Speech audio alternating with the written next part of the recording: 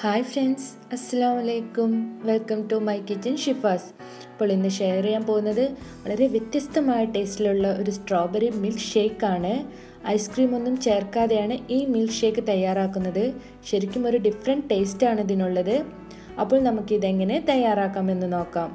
ഇതിനു വേണ്ടി ഞാനിവിടെ ഒരു 6 സ്ട്രോബെറി എടുത്തിട്ടുണ്ട്. വലിയ സൈസിലുള്ള സ്ട്രോബെറി തന്നെയാണ് എടുത്തിട്ടുള്ളത്. ഇതിനതുപോലെ ഒരു പാത്രത്തിലേക്ക് മാറ്റാം. ഇതിലേക്ക് ഒരു അല്പം വെള്ളം നമുക്ക് ആഡ് ചെയ്യാം. ഏകദേശം ഒരു 2 ടേബിൾ സ്പൂൺ വെള്ളം മതിയാകും. ആദ്യം തയ്യാറാക്കുന്നത് നമ്മൾ പൾപ്പാണ്. സ്ട്രോബെറി പൾപ്പ് തയ്യാറാക്കിയിട്ടാണ് ഈ ഷേക്ക് തയ്യാറാക്കുന്നത്. ഇതിലേക്കൊരു 2 ടേബിൾ സ്പൂൺ പഞ്ചസാര ആഡ് ചെയ്യാം. പുളിയുള്ള സ്ട്രോബെറി ആണെങ്കിൽ ഒരു 3 ടേബിൾ സ്പൂൺ പഞ്ചസാര വേണ്ടി വരും. ഇനി ലോ ഫ്ലെയിമിൽ വെച്ചിട്ട് 10 മിനിറ്റ് നമുക്കിതിനെ ഒന്ന് വേവിച്ചെടുക്കണം. ഇതൊന്ന് തിളച്ചതിന് ശേഷം ലോ ഫ്ലെയിം ആക്കി വെച്ചാലും മതി. നിങ്ങൾ അടച്ചു വെച്ച് വേവിക്കുമ്പോൾ ശരിക്കും ശ്രദ്ധിക്കണം, തിളച്ച് പോവാതെ നിങ്ങൾ ശ്രദ്ധിക്കണം.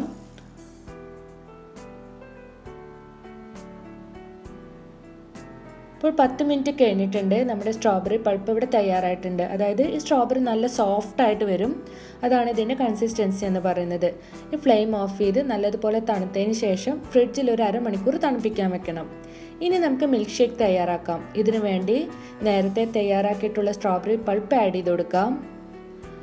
1 കപ്പ് നല്ല തണുത്ത പാല് ആഡ് ചെയ്ത് കൊടുക്കാം. അത് പാല് പൾപ്പിന് ഞാൻ ജസ്റ്റ് ഒന്ന് ഷേക്ക് ചെയ്ത് ഒഴിച്ചതാണ്. ഒരു 6 ഐസ് ക്യൂബ് കൂടെ ആഡ് ചെയ്യാം. ഇനി നമുക്കത് അടച്ചു വെച്ച് നന്നായിട്ടൊന്ന് അടിച്ചെടുക്കാം. ഇപ്പോൾ ഞാനിത് അടച്ചെടുത്തിട്ടുണ്ട്. ഇതിലേക്ക് ഒരല്പം കൂടെ ഷുഗർ ആഡ് ചെയ്യുന്നുണ്ട്. നിങ്ങൾക്ക് സ്വീറ്റ് നോക്കിയിട്ട് ആഡ് ചെയ്താൽ മതി. ഇനി ഒന്നുകൂടെ നമുക്കൊന്ന് ഈ ജ്യൂസിനെ അടിച്ചെടുക്കാം. ഇപ്പോൾ ഞാനിവിടെ അടിച്ചെടുത്തിട്ടുണ്ട്. ഇനി നമുക്കിതിനൊരു സെർവിങ് ഗ്ലാസ്സിലേക്ക് മാറ്റാം.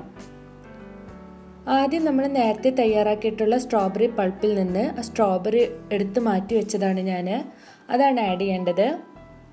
ഇതിലേക്ക് ഒരു ടേബിൾ സ്പൂൺ കസ്കസ്, ഇതൊരു 5 മിനിറ്റ് വെള്ളത്തിൽ കുതിർത്ത് വെച്ചതാണ്. ഇതിന് മുകളിലായിട്ട് സ്ട്രോബെറി ജ്യൂസ് ആഡ് ചെയ്യാം. മുഴുവനായിട്ട് തന്നെ ചേർത്ത് കൊടുക്കാം.